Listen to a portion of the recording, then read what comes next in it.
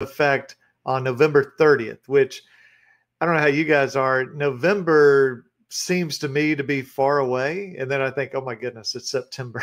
So it's really not that far away. Hey, Sam, good to see you on here.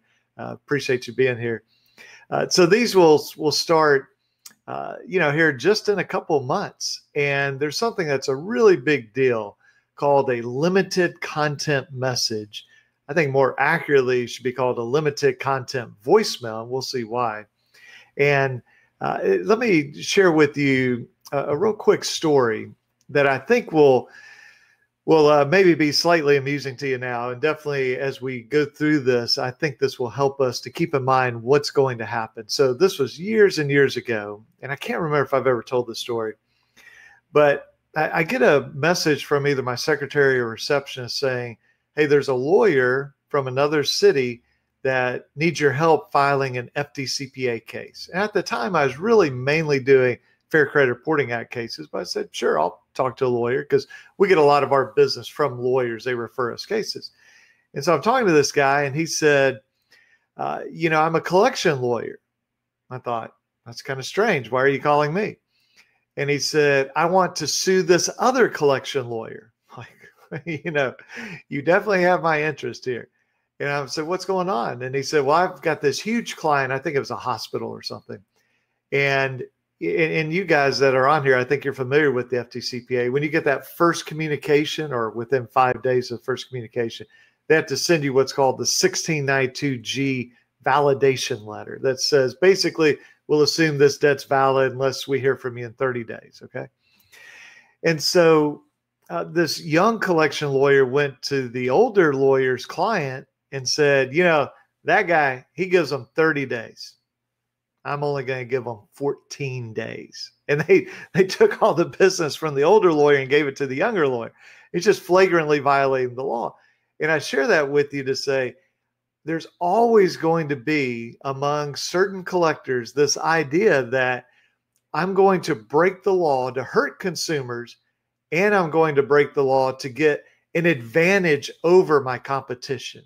And so I want you to keep that in mind as we go through this limited content message or limited content voicemail, because this is a major new rule coming into play.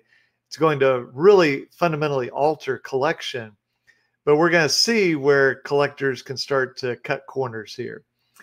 And let's see, Eric says that's just a great business move. Yeah, it was, except, the guy would get sued, not by another collection lawyer, but and we'll even see what the FDCPA says about this. I know Eric's joking about that. I mean, it is a good business move. It just happens to be illegal.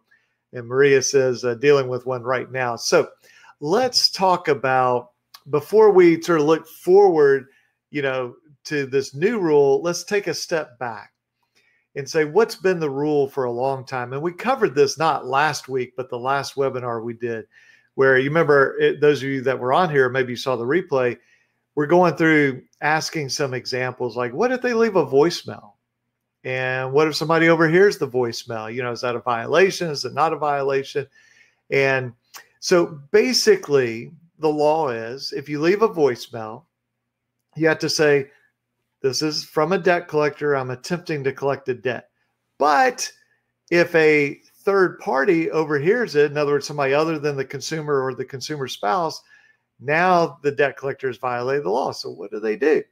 So this leads us to a case called Edwards versus Niagara. And this is out of, I think it started in Georgia. It's from the 11th Circuit, which is the federal court over Alabama, Florida, and Georgia.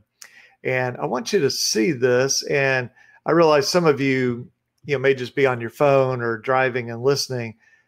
So I can definitely get this to you later.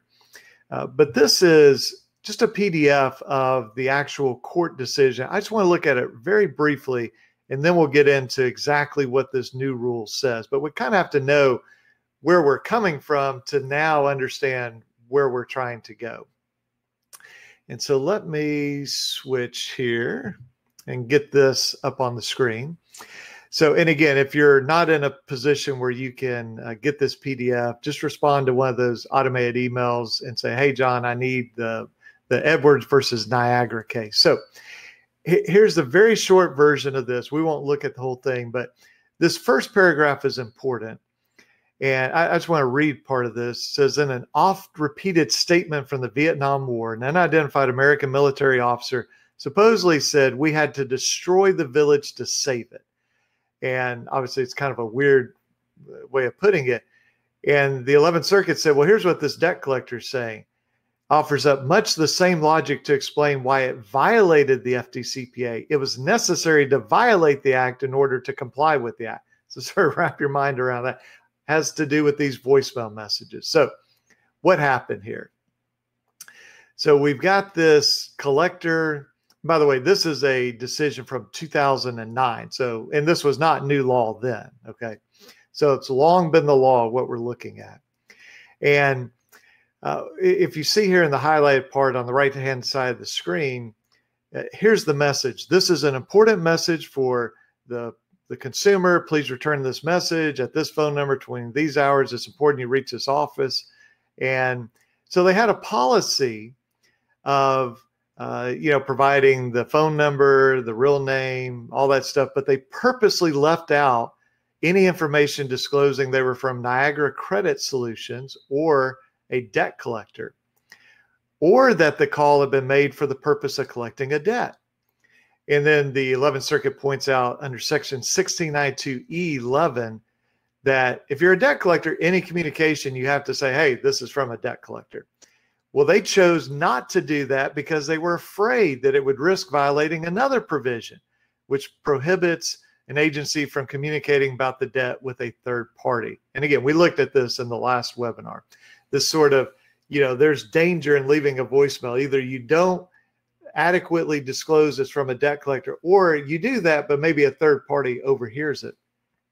And so this is what this debt collector decided to do. They say, hey, we're going to, break the law, okay, by violating E11, so we don't break the law by violating CB, okay, the idea of third party. So we won't go through all this, but I just want you to see this last part here. Niagara complains that if it is not permitted to leave out of its answering machine messages the disclosure required by E11, that's the thing that says I'm a debt collector, it's an attempt to collect a debt, the result will be it cannot leave any messages on answering machines. And they say, well, you're assuming this will be a third-party disclosure. Somebody hears it. We're not deciding that. They say, but even if you're correct about that, the answer is the act, the FDCPA, does not guarantee a debt collector the right to leave answering machine messages. So they're like, you don't have any right to do this. If you do it, you better comply with the law, all of the law. Okay. So that's really all we're going to look at with that case. Now let's go back to our slides here. So this is, you can imagine debt collectors are just like having a come apart. There's a Southern expression for those of you not from the South. They're just having this meltdown over what do? We violate the law, or we violate the law, and this is so unfair. We can't leave voicemail messages. So the CFPB said, we're totally redoing things, and we're going to give you this protection here, this permission to do a limited content voicemail. So what we want to do is look at the rule, and then we want to see, well, how are they going to violate this law? Okay. I expect there will be violations of the law starting November 30, 2021. Okay. So I tell you what, let me actually share with you. Let's see. I think I've got one more thing for you here. If I can find it here. Well, maybe I don't have it. Yeah, I thought I had the link to this law. I'll tell you what, let me just show this to you real quick. And I'll drop this into the chat. So this is the actual section that we're going to be dealing with. And again, if you're driving or not in a position to get this, don't worry about it. You can always email me about it. But this is from the CFPB, and this is there's more to it than this, but this is the definitions. And the reason we're focusing on the definitions is they define what is known as a limited content message.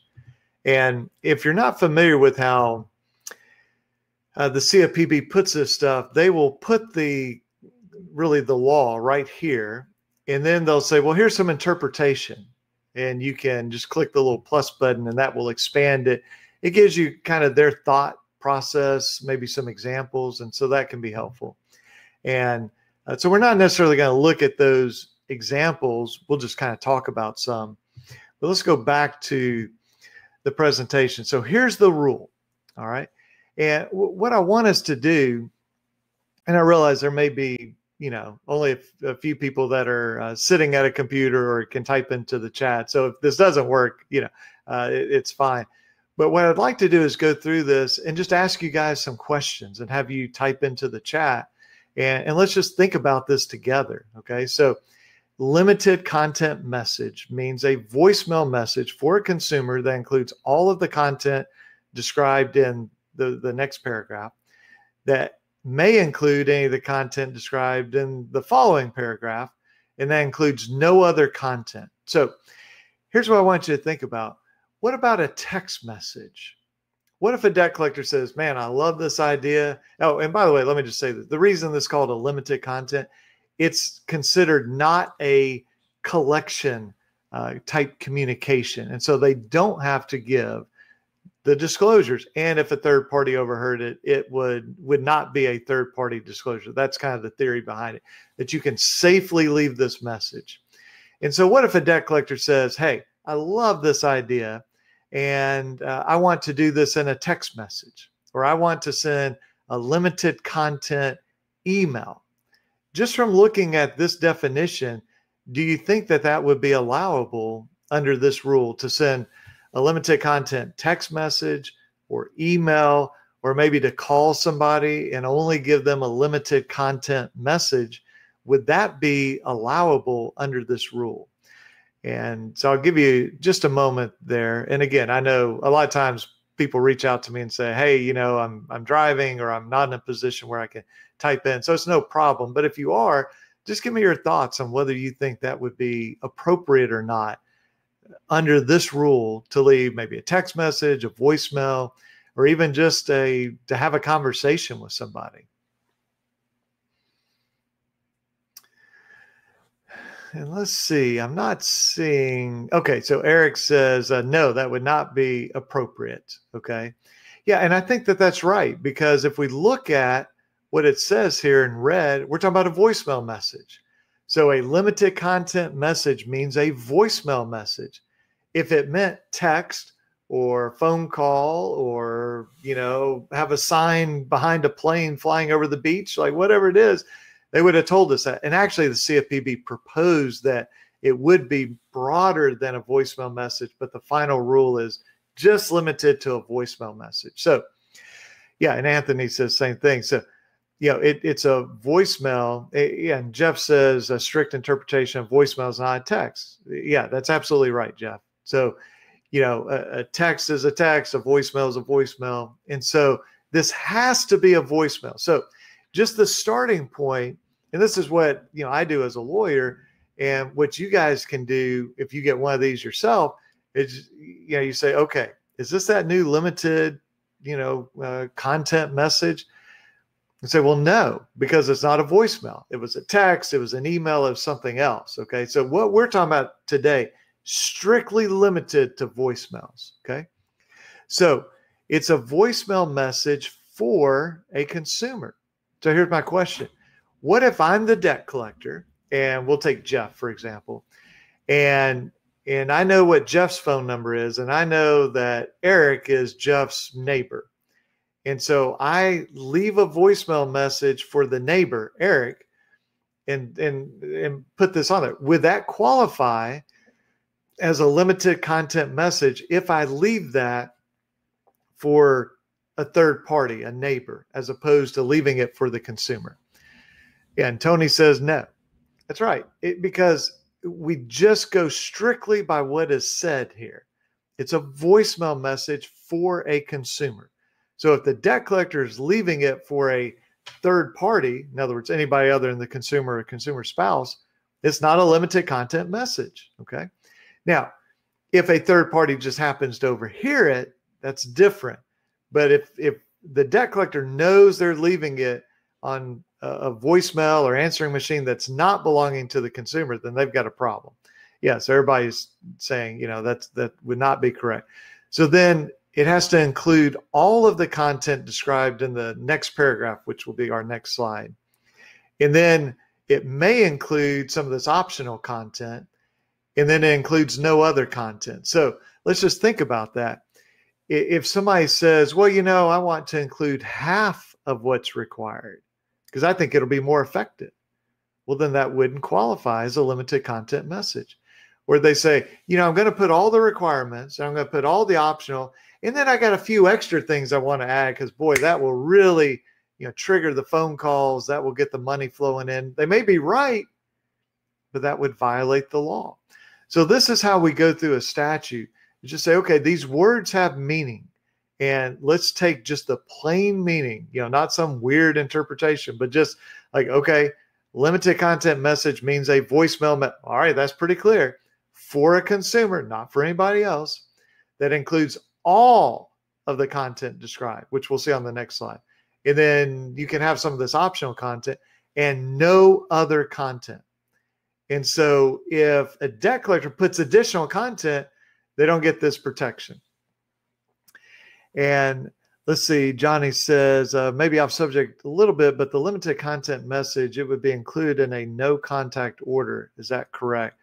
So as far as a no contact order, I'm assuming you're talking about like a cease and desist letter, refuse to pay type letter. Then, that's an interesting question. If that's what we're talking about, would they still be able to leave this? My view is no. Now, I'm still sort of going through this. I mean, the official interpretation of this is, I was going to print it off, and it's like 635 pages.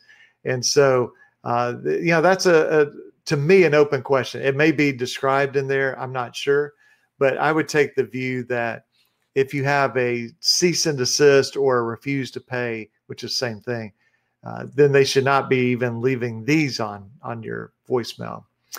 And Tony says, I think half the content's fine for DC. Yeah, and let's see, Maria having some connection issues. And so hopefully those will get cleared up, and hopefully it's not on my end here. So try to, plug in Ethernet, everything. So this will hopefully be as stable as possible. So this is the required content. Okay, this is what you have to have. There's really 4 things, and let's just go through them quickly, and then we'll just sort of think about them together. So number 1, a business name for the debt collector that does not indicate the debt collectors in the debt collection business. So that's number 1. You have to include that. Number 2, a request that the consumer reply to the message. You have to have that.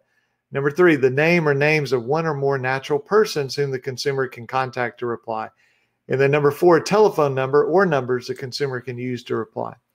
So if they say, well, you know what? I love the idea of, hey, consumer, reply to me, and this is Bob Smith, and here's phone number, but I'm not going to leave my business name. Okay, you can do that, but it's not a limited content message. Okay, so why would a company not want to leave their name? Well, look at that very first one. A business name for the debt collector that does not indicate the debt collectors in the debt collection business. So think about some collection agencies maybe you've dealt with personally, you've read about, you've heard about, that you think might violate this law. Okay. And I'll just throw one out, just sort of make it up, XYZ collection agency. Well, obviously that would not comply with this section 1, because that name does indicate the collector is in the business of collecting debt. And so if they left that name, say, hey, this is XYZ debt collector, my name is John Watts, I really appreciate you giving me a call back at 1-800 blah, blah, blah, blah, blah. Well, I might think that I'm leaving a limited content message, but that's not a limited content message because all 4 of these have to be in place. And so by me saying I'm with XYZ collection agency, I have revealed that we're in the business of collecting debt. So the theory behind this limited content message is it's a message that if somebody overheard, they wouldn't go, oh, I know you're dealing with a debt collector. It's just sort of neutral. It doesn't raise any suspicions, okay? So, yeah, Jeff raises a very interesting point. He says many collection agencies will be changing their name by November 30. Yeah, so let's think that through. So, again, you have to leave your business name. And if your business name suggests you're in the debt collection business, then it's not a limited content message.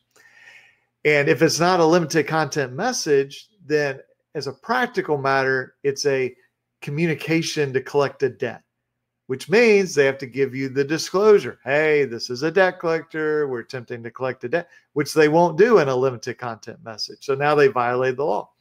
So Jeff says, they'll just change their name. Well, in some places, that's fairly easy. They can even do like a DBA, like a doing business as. But in a lot of states, they have to go through all sorts of licensing issues. They may have to get completely relicensed in a state. There are even some states where down to like the county level or maybe bigger cities, maybe even small cities, you have to, if you're going to be collecting in that area, you have to get a license. There's always money involved when you're getting a license from a government.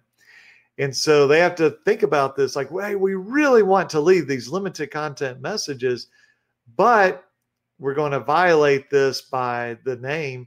But if we change our name, that's going to be a nightmare changing our name. And so we're going to have some that just won't change their name, but they'll give a fake name. And depending on the state, that may be a violation of the law. Okay.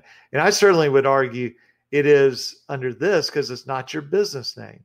And, if they don't go through the proper regulatory channels, some states, not all states, but some states will say, if you're not properly licensed, you cannot collect in this state.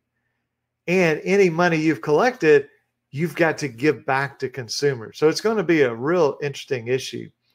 And Sam says, wow, I'll be listening for sure. Yeah. So I'll tell you this, as a lawyer who sues debt collectors who break the law, there's some in the industry that say, oh, this is going to prevent lawsuits. It's going to skyrocket lawsuits because they're going to mess it up. And they're going to start leaving lots of voicemail messages. Most debt collectors now do not leave voicemail messages. They're going to start leaving the messages. Consumers are going to come to me and say, hey, can you listen to this? So now it's not a matter of, well, did the consumer really understand the conversation? Or did they throw away the letter? Or no, here's the voicemail. Just you send it to me or to another consumer lawyer. We listen to it, even if it doesn't violate the law. If we're sort of involved, so many of these collectors will violate the law. They just can't help themselves. Here's the line. And what they do is they say, I need to stay over here, but boy, it's so much easier to cross that line and we make more money by breaking law. Well, our job is to help change the calculation by pulling some of that money back from them, giving it to consumers. So let's see. Eric says bonding. Yeah, when you start getting into licensing and do you have a bond and do you have to renew your bond? And now you have a government agency looking at you more closely. And Maria says, info is awesome. Well, thank you, Maria. This whole change, and we're not even scratching the surface with just this webinar. There'll be more webinars because talking about when can they text you and when can they email you and when can they send you a direct message through Instagram or Facebook or Twitter or whatever the new social media application may be tomorrow. I mean, what if you look down and if you've got a Signal app or what's the other one? I forget the name, Telegram or whatever it is. And all of a sudden there's a message pops up from a debt collector. Hey, I'm collecting this debt. Is that legal? Is it illegal? We're going to talk about that. This is definitely the biggest change in the FDCPA since it was passed in about 78. So really some important stuff here. All right. So let's look now at the optional content. So they don't have to include this, and they can include one of these, two of these, three of these, or four of these, okay? And they can just pick and choose. So It can include a salutation. So you could say, hey, Maria, hope you're having a great day. This is John Watts from, Portfolio Recovery Associates. Although that ought to make you stop and think, Portfolio Recovery Associates, does that give away that this is a debt collector? I think it does. That would be a problem for portfolio recovery, okay? But you can do a salutation. You can do the date and time. You can say, hey, dear Sam, I'm leaving you this message at, 1:27 Central Time on September 2nd. And hey, this is number 3. It'd be great if you could call me back between 4 and 7 Central Time. That'll be wonderful. And then the final thing is you can say, but look, you don't have to just speak with me. You can speak with anybody. Okay, so let's just go through that again. You can have a salutation. You can say, dear so-and-so. You can have a date and time of the message. You can suggest, you can't require, but you can suggest sometimes for the consumer to call back. And you can say, look, you don't have to speak with me, because remember, I have to give my name. Let's go back to, we've got a business name, and then the name or names of one or more natural persons. Okay. So they have to do that. So an optional thing is you can say, but look, you can talk to any of our representatives, any of our associates, and they'll be glad to help you. So you can do that. All right. Let's see. Eric says, how do they determine if the phone number is able to have limited content messages? So name on the phone account isn't your name. Is that an immediate third-party disclosure regardless of the voicemail content? So it would depend, Eric. If they call and so let's say it's your phone, Eric, and the voicemail says, hey, thanks for reaching me. This is Maria. Please leave your name and number at the tone. Well, then they would have to be really, really confident. This is my view. They'd have to be really confident, Eric, that that's actually your phone, even though you have a different name on it, because otherwise they're not leaving it for the consumer. So if we go back to the requirements, let's see, let's back up even one more. It's for a consumer, okay? But if they're purposely leaving that on somebody else's phone, then that's going to be a problem for them, and they don't even get to, the next screen, which are the requirements or the optional content. And so great question. So if we start to put all this together, say, okay, it's got to be a voicemail. It's got to be for the consumer. You have to list all these things, these 4 requirements here. And so it's a business name that does not indicate you're in the debt collection. Hey, consumer, please reply. Here's a name of a natural person. Now, one question is going to be, does it have to be a real name, or can it be a fake name?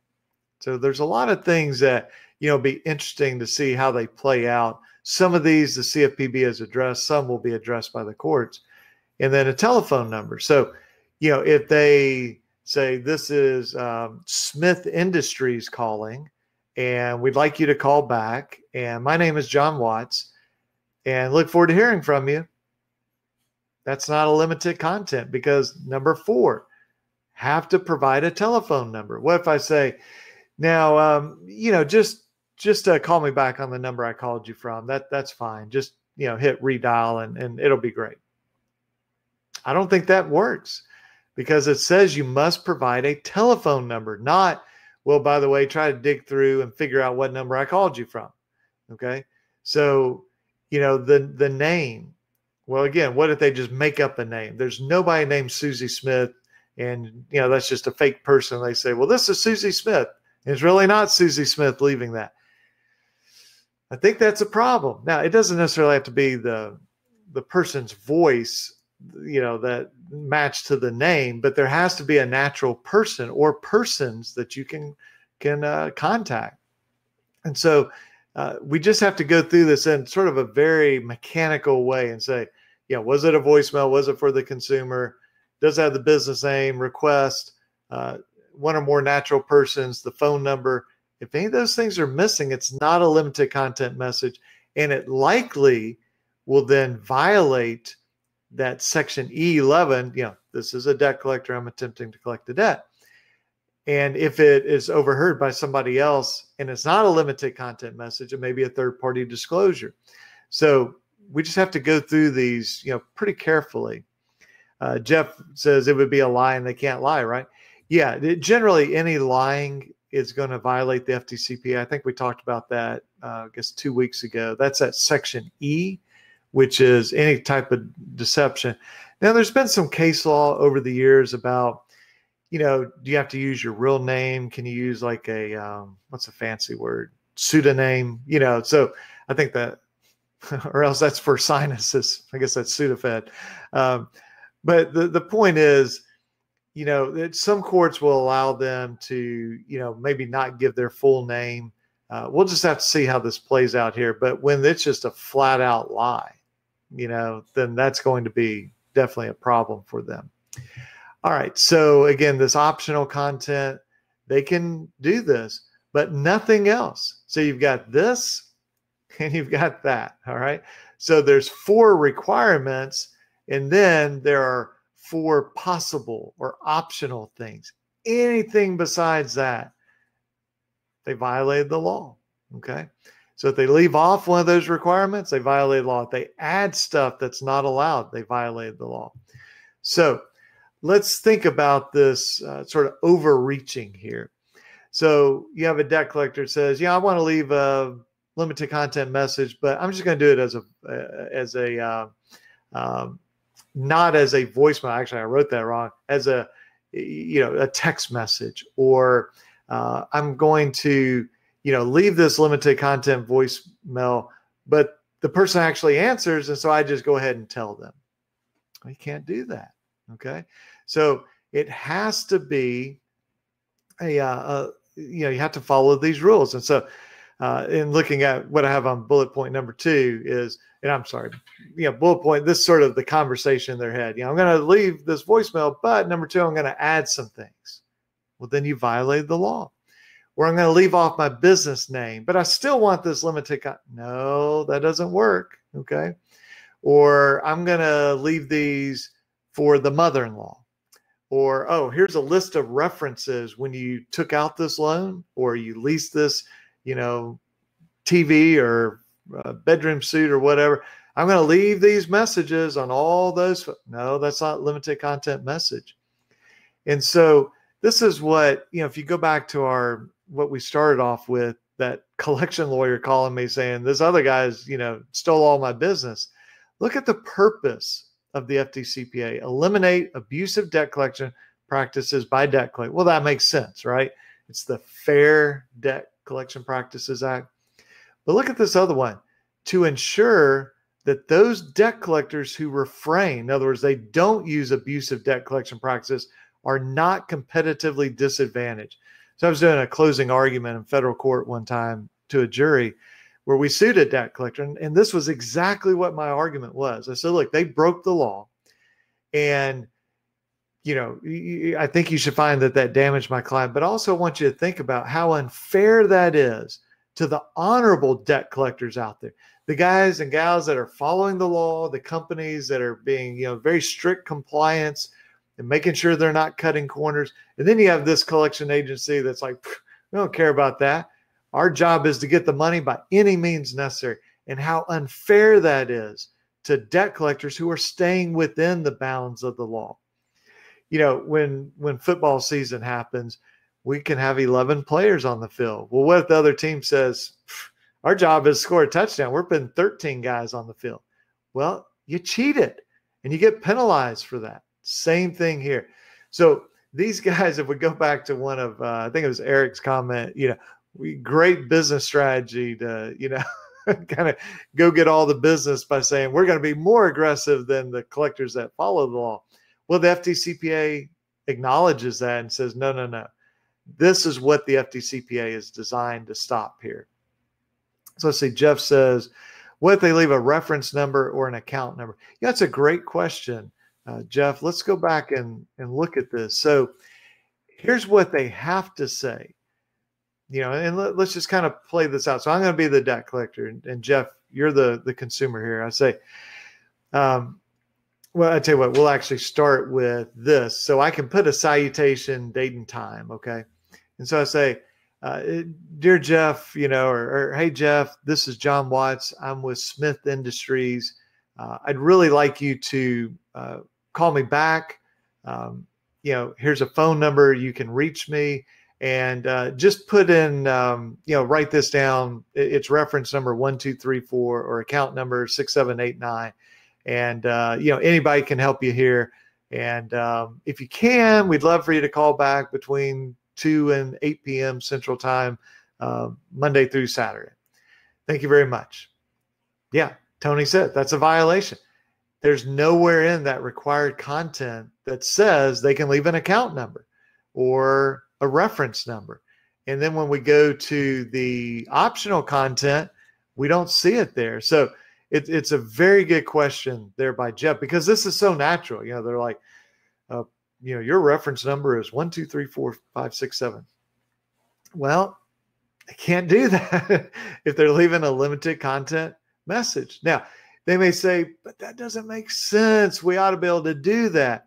My reading of this, and ultimately, we're going to get the judges that will, start writing opinions. But my view is to leave a reference number, an account number, anything like that would violate this. In other words, it makes this not a limited content message. If it's not a limited content message, then they have to give you the disclosure. Hey, we're a debt collector. We're attempting to collect a debt.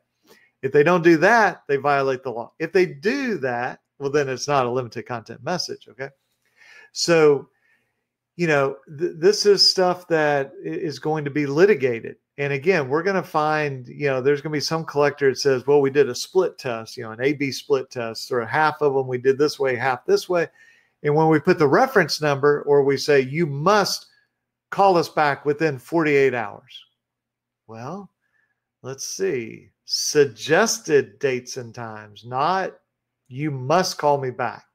If we don't hear from you, you can imagine the consequence. Well, I don't see that in here. Okay.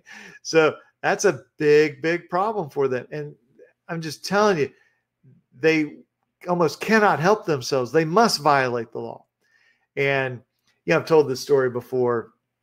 This is, I don't know, Aesop's fables, the scorpion and the frog, and the scorpion says to the frog, let me get on your back and you swim us across the river and we'll be safe. And the frog's like, you're going to sting me. He's like, why would I do that? If I sting you, you'll die and I'll die. And the frog's like, makes sense to me. Get on my back, swimming across. Scorpion stings the frog and the frog is dying. And it's like, what are you doing? Why'd you do that? You're going to die too. And the scorpion's like, that's what we do. Well, abusive debt collectors are abusive.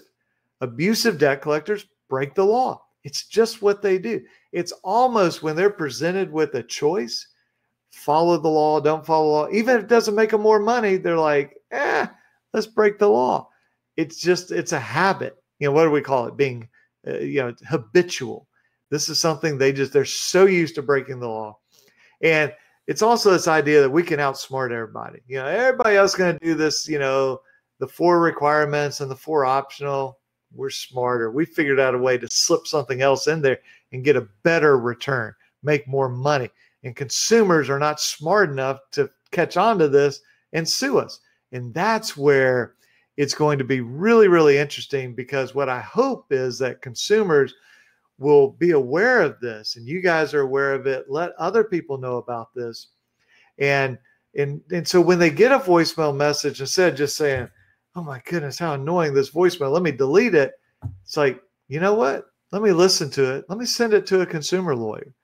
And then, a lot of times if we get involved early, we catch them violating the law. If not on this, then it'll be something else. Maybe it'll be on the credit reporting. We say, hey, send a dispute letter.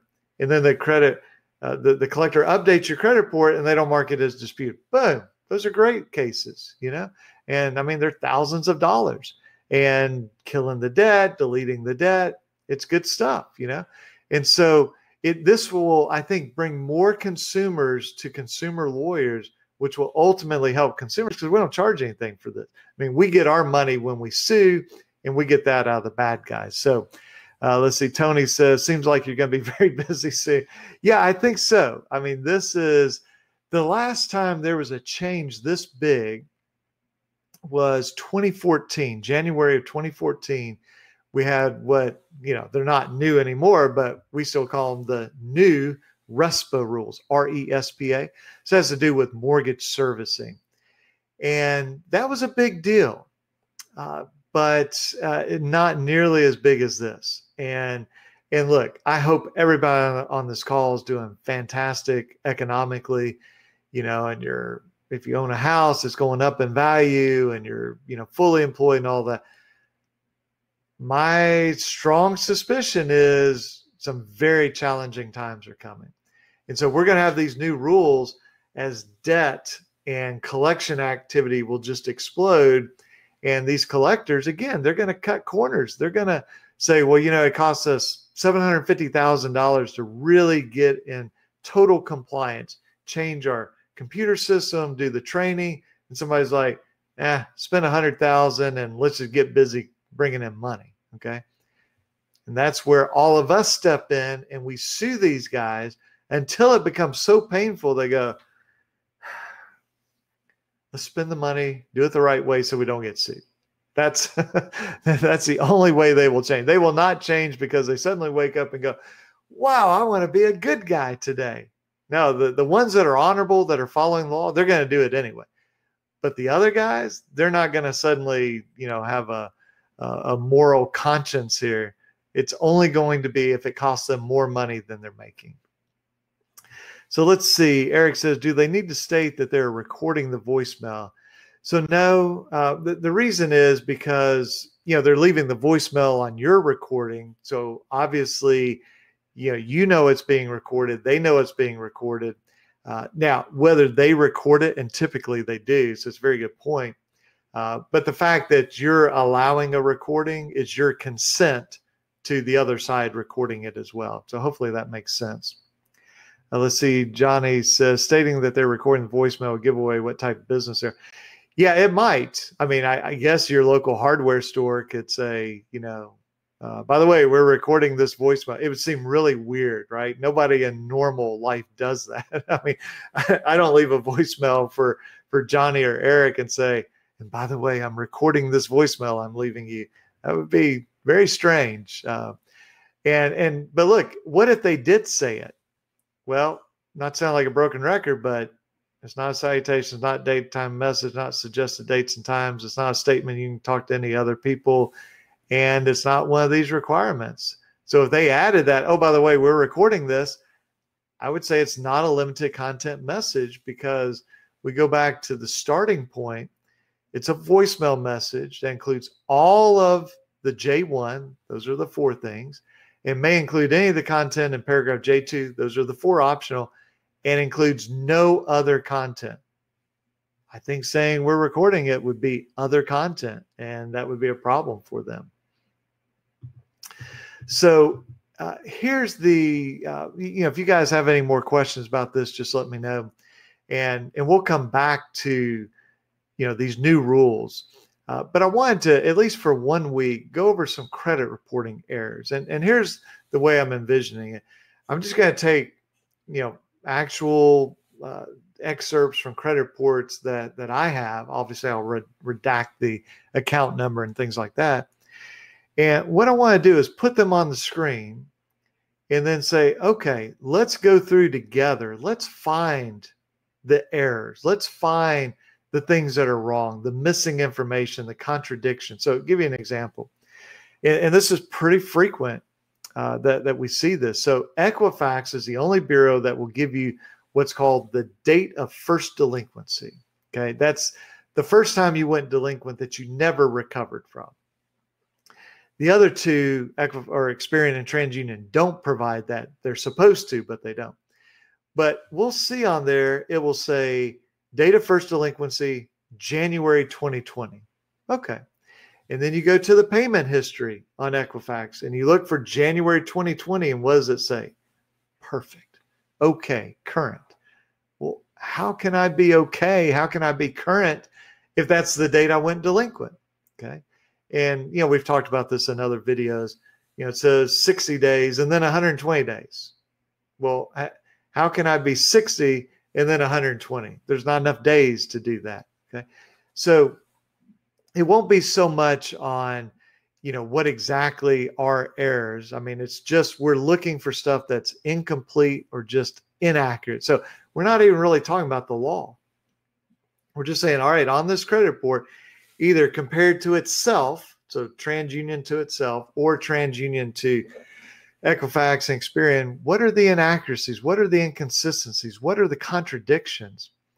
And then the other part is, then we'll kind of all make notes of that.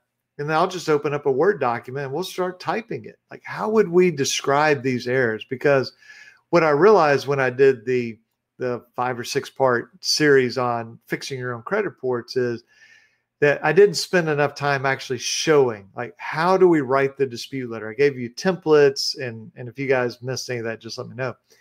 But templates, and we talked about it, but how do you sort of put pen to paper, fingers to keyboard to say, all right, for example, TransUnion has September, and they have information there, but October's missing, November's missing, and then they have December.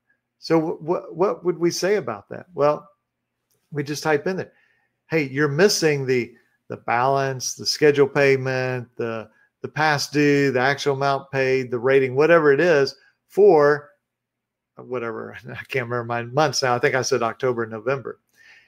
Supply this information or delete the whole account. Okay. Or they say that this is a pretty common one. So it will say, we paid off the account January 2020. Great. We paid off. It was a charged off account. It's been closed. We paid it January 2020.